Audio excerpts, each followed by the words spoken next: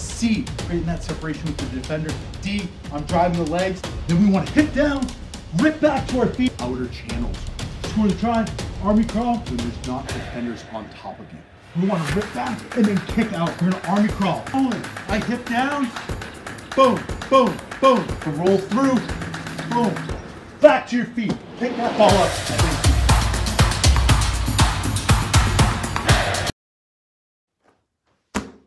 What's up, Free Jacks Nation? My name is Tony Purpura, and welcome to week 2 of our Learn to Play series. Coach Tig and I hope you had fun last week learning about the awesome sport that is rugby. We are excited to build on the 4 core skills of the game this week and have even more fun. Can you remember what those skills are? The first skill is handling. That is important to be comfortable catching and holding the ball in 2 hands and even switching it to 1 while running. The second skill is catch pass. That is important to be able to link up with all of our teammates on the rugby team with silky passing and catching. The third skill is attacking footwork because we want to have fast feet and be able to beat the defenders. As a reminder, you don't need any equipment to participate. You can use toilet paper, a shoe, or any ball to practice your skills in the comfort of your own home. And always remember, let's ride!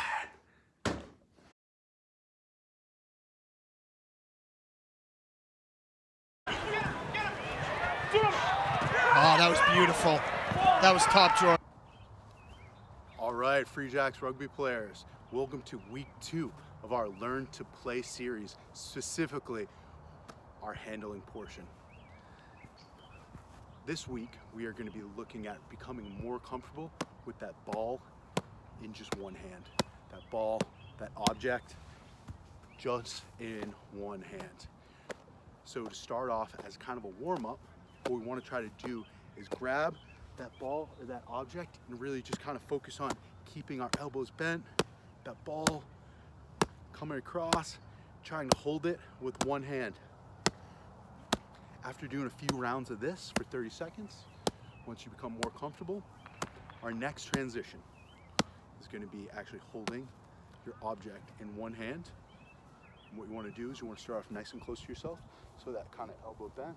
And all I'm going to do is I'm going to bring it in. I'm going to just bring it in nice and safe. Really bringing it into my body, nice and safe. As I gain confidence, start increasing that distance that you're holding it out in front of you. You want to be nice and confident, right? It's such an important part of our ABCs. Is that ball transfer. So being able to transfer that ball with one hand and having that confidence as you're bringing it. Make sure you're working both hands as well. Very, very important. And as you become comfortable with that, then we want to try to bring it out in front and then start changing those angles and really kind of working on coming across our body. Coming across our body and then transferring that ball.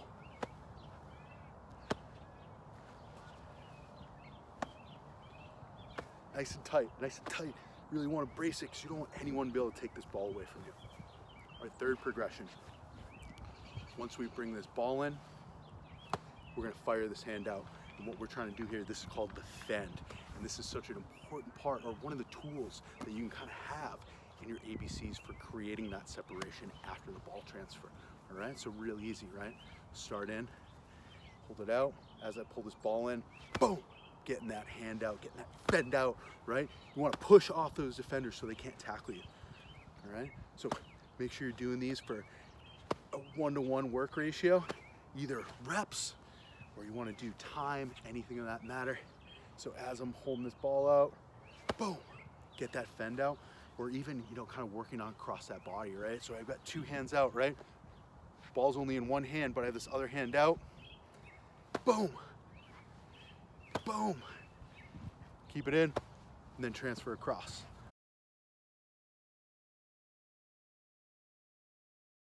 Ball at Harajali on the burst. Danny Collins, and he is going in, gentlemen, just like that. Hey everyone, Tig here again. Today we're going to be looking to progress our catch pass. So last week we looked at the fundamentals, and the key things were in the catch. We talked about having that W shape to give a target. That was the key in the catch. And then in the pass, we talked about 2 hands on the ball, evenly positioned, loading the elbow, and just executing a push pass. Today, we're going to increase the difficulty. Before, every time we receive the ball, we're going to look to clap and then catch. The idea of the clap is if we clap, it means we have to react even later now, so it's putting more stress on the catch. And then when it comes to the passing element, we're going to try and release the ball quicker. So if I was to clap and catch from here, midline my body, I'm just going to try and shoot it from my midline versus always catching, reloading, and passing. It's a little bit more efficient. So let's give it a go and see how it looks. Okay, so now that we've explained the drill, let's have a go and show you what it should look like. So we pass, hands to target, just cap and pass. So wherever I'm catching the ball, so from this point of view, I'm just passing it. And the idea of the catch is to increase difficulty, but I'm still catching it nice and early. If you feel pretty comfortable with that, you can add maybe 2 claps, so it'll look like this. So it's increasing difficulty. Okay, let's do 2 more. Just notice when the ball was passed to me, if I was catching it here, for example, we don't necessarily want to do like a basketball overhand throw. We don't really do that in rugby. So if you catch it here, by all means, you can reload a little bit to maybe here to then execute the pass. So if you have a teammate, you can do that, have a little competition. If you get 1 clap pretty easy, you can add a 2nd or maybe even a 3rd, and then just try and increase the speed of the transfer back and forth. Okay, so have fun with that.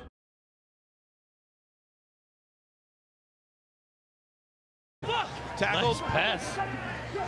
Oh, he's got it. There's a try right there. Look at that, Liam Steele. All right, Free Jacks rugby players, welcome to week 2 of our attacking evasion footwork. This week, we're gonna take a look at our crossover step, our Y lines. Okay, really exciting stuff. So just to quickly recap, last week we went through the ABCs. A, angle change. B, that ball transfer. C, creating that separation with that defender. In week 2, we're gonna look at something called the Y lines, okay? And so for this one, actually, I would recommend, don't even start with that object in your hand. Instead, just start with that little triangle that we built last week using different objects here. And so the idea behind the Y line is we're actually gonna be going in the different direction across our lead foot. Different direction, hold on, across our lead foot here, all right? So if I'm walking through this, as I'm coming up and I wanna go to your right here, I wanna be hitting my left foot, and then I want to cross over there. So some of the big things that this does is it actually kind of keeps your defender off balance, okay? So as I'm coming across, if I want to go to my right, I want to actually come across my right foot here. If I want to go to my left, I want to come across my left foot there. And as you saw right there, I got a nice little high knee, right? Really kind of bringing that power through. So as I'm kind of, let's speed it up a little bit. Here, I want to come across and then accelerate into that next marker. Come across and then accelerate to that next marker. As you gain confidence, then let's grab that object, right?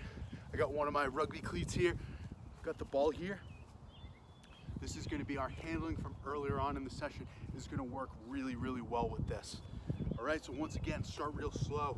Walk up to that marker, come across, and so as I come across, right, I want to use that handling that we worked on earlier, and then I want to fend. Step across, and then I want to fend. You know, it's like similar in football, that kind of Heisman pose, right? As you're kind of bringing that hip across, right? So a couple of things, once you kind of face different defenders and you're throwing that fend and you're stepping across, you want to keep that hip and that really bring that knee, really generate some force coming there so you can create that separation. Let's do a couple quick ones to each side with a little more pace here. Boom, come across and then accelerate. Same thing on the other side. Step across and then accelerate and really kind of work on, you know, that ball handling with one hand, and then also that fend.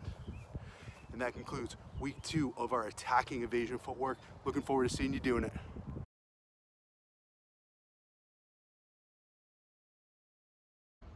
Hey everyone, it's Stephen Hinshaw, hooker with the New England Free Jacks, originally from San Diego, California. and I'm here in Hanover, New Hampshire once again to help everyone get outside, have some fun, and hopefully develop some rugby skills along the way. I'm here with a challenge this week that's going to test a little bit of passing, a little bit of work off the ball, and hopefully let you have a little bit of fun along the way. So let's get into it. So all you're going to need for these challenges is something to prop something else up on, which I have a chair for, a ball or some sort of target on that, and then hopefully a rugby ball, but if not, then rolled toilet paper or any other sort of ball will do. So first, we're going to start by throwing the ball up as high as we can, clapping as many times as we can, catching the ball with good form, creating a basket, and then firing a spin pass right off our hip, trying to hit the target about 10 feet away. We're going to do one of those off each arm, and we're going to see how many claps we can get when we're throwing the ball up in the air. To progress this challenge a little more, let's try jumping jacks. 1.